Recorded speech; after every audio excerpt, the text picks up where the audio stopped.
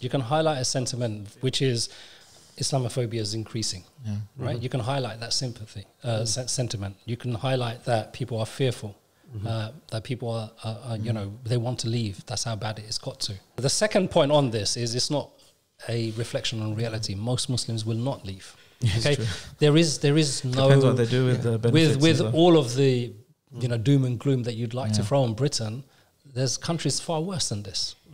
Yeah, just on that point, in terms of, you know, the desire to go, and as you mentioned, most will not, but the perception, I think, of, look, where is home?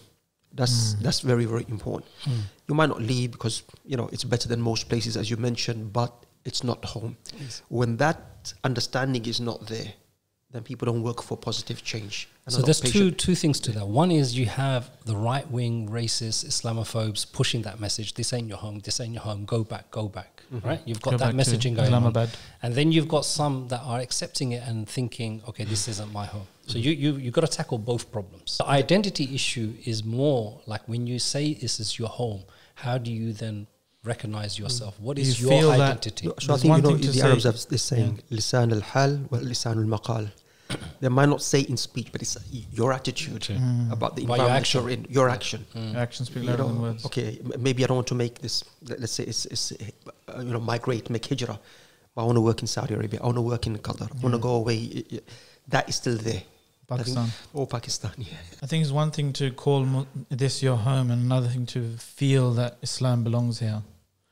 And you know, if you're because a Muslim, a lot of us have this kind of double consciousness almost, that you have a bubble for your masjid and Islamic work, and you have a bubble for your, you know, work and study and that kind of stuff.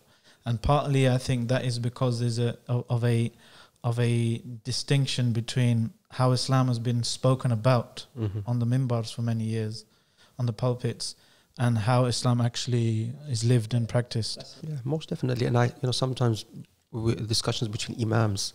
So sometimes we like to blame, let's say, others. It's not us, it's other imams or organizations or ulama from abroad and so on. But I think we are part of that problem, you know, and that perception of where is home, what is our duty, does Islam belong here? And that's a very important point that you mentioned. It's deeper than just, okay, this is home. No, deen belongs here. People deserve deen. They deserve Islam. They need Islam. That perception, you know, that needs to be created in ourselves firstly. And I think also important in terms of the Islamophobia, as that you mentioned, the Messenger of Allah sallallahu alaihi wasallam, his home was Mecca. What happened to him in Mecca?